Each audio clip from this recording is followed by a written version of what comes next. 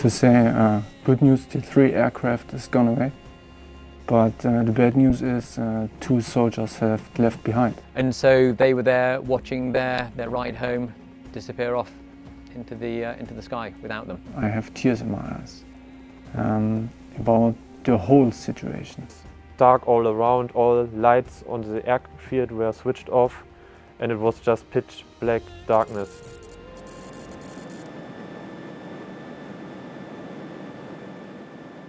SATCOM rang and I answered, and it was the ops center in Wunstorf. And they said that there are 2 German soldiers still on the ground in Kabul, and we needed to go in and pick them up.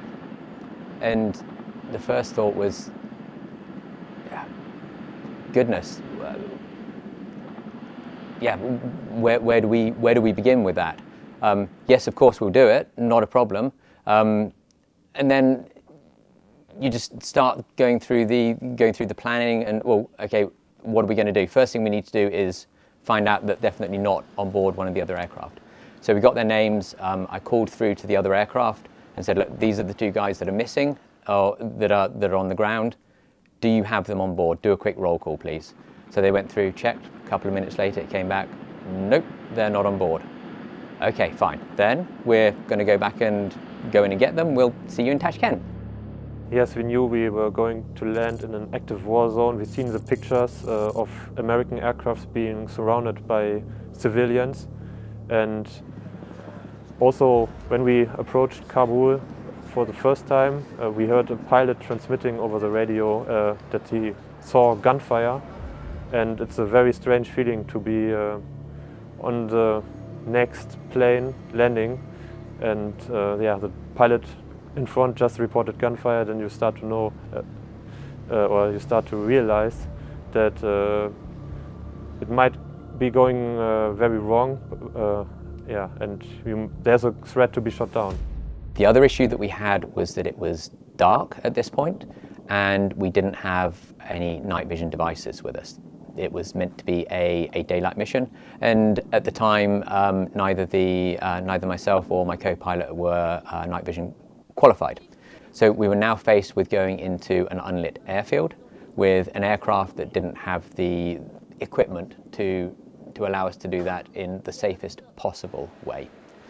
So we discussed these issues with us as a crew and came to the conclusion that, well, yes, absolutely, we can go and do it. It's not ideal, the situation that we're in, but it's manageable. Even the normal inchment approach in Kabul is unusual due to the terrain.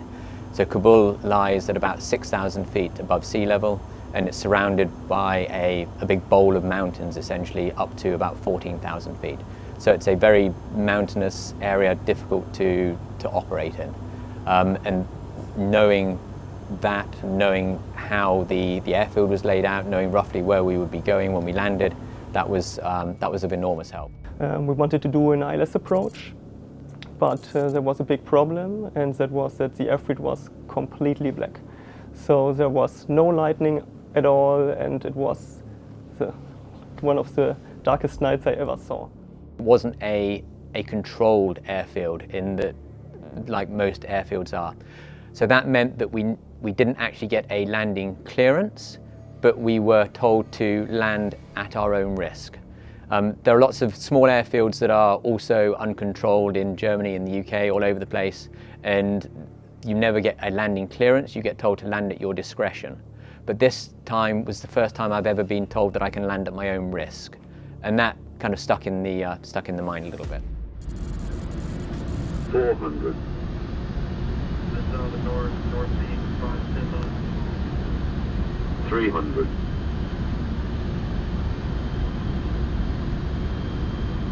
200. 150. 100. 70. 50. 40. 30. 20. 10. Retard. Retard. Retard. Retard. Retard. Retard.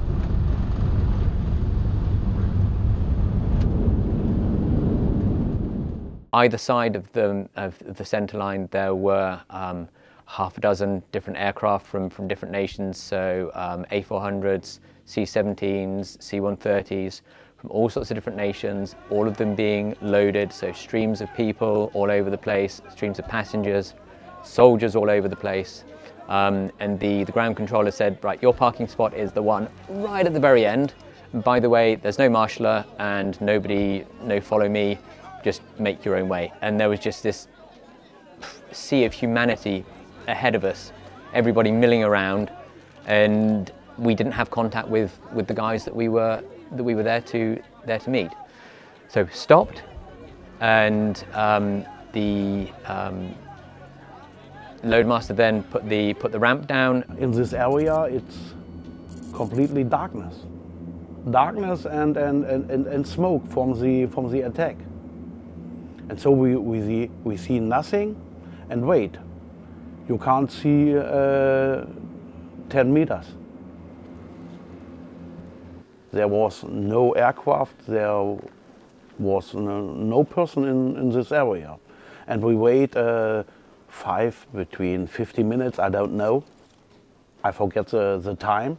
And then the co-pilots say, oh, there comes two persons. I see shadows.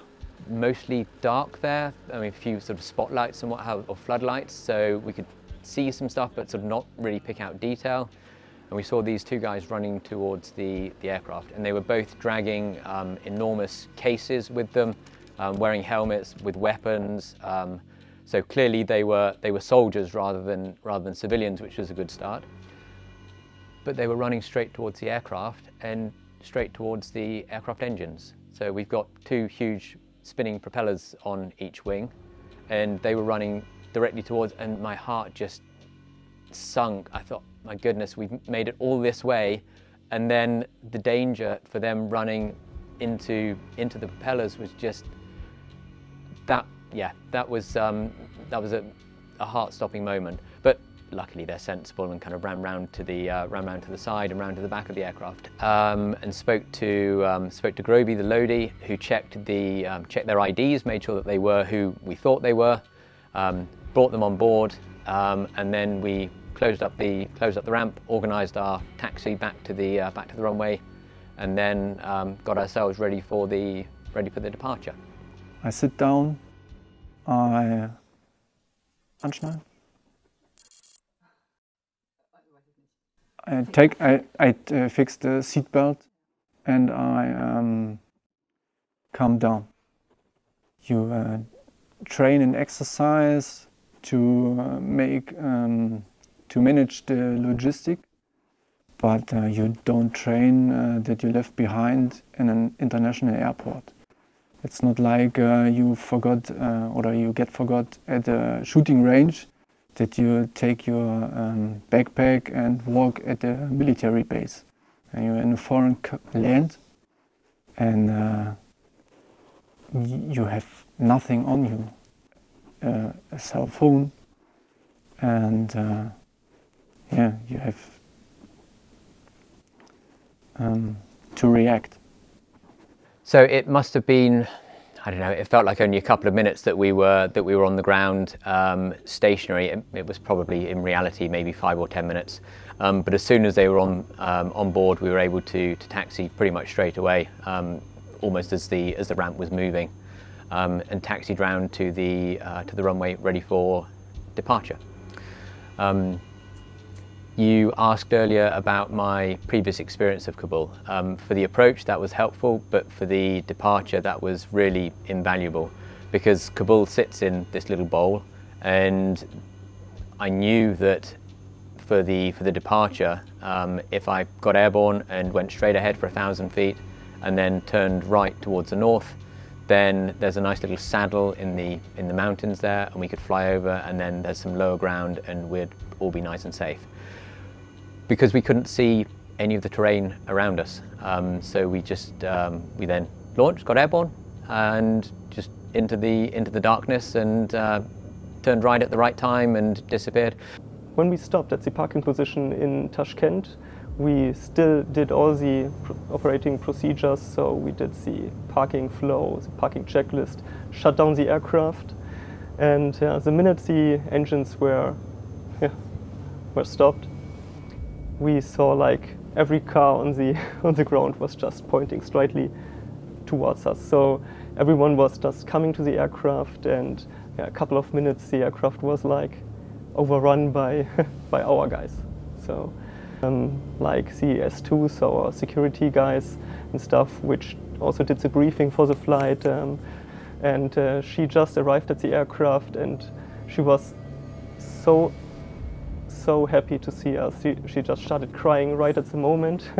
And that was the first time I realized what happened at all.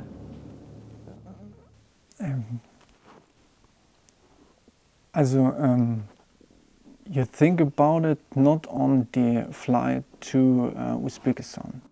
You think about this situation, or I think about this situation when I get especially at home. When you take your wife in arms, see the kids, and then you remind, whoa, I was the last man, or the last German man on Kabul International Airport. So, and then the feelings came. You cry, you get tears in your eyes, you take your wife to you, hold it in your arms. Yeah. You can kind of go through. I've been through my whole career, and I've done a lot of super interesting things, and I've moved stuff all around the world. But this time, it was actually really important what we were doing.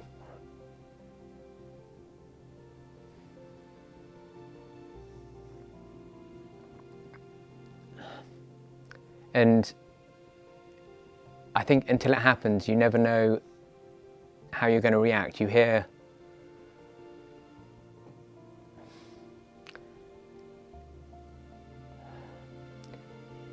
stories of things that other people have done, and you wonder, well, if I were in that situation, how would I react? And I've now seen that, I've answered that question, and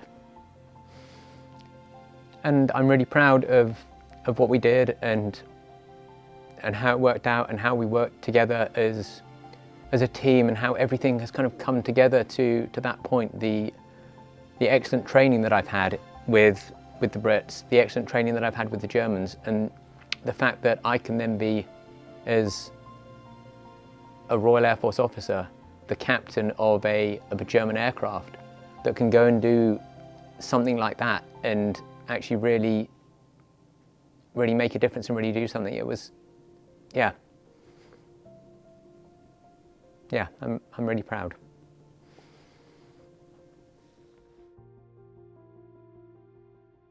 Were you the captain of the last aircraft out of Kabul? I said, yeah. I said, yeah. My name's Stephan, and I'm one of the guys that you rescued. I said nothing. We only hold each other in the arms and feeling the moment.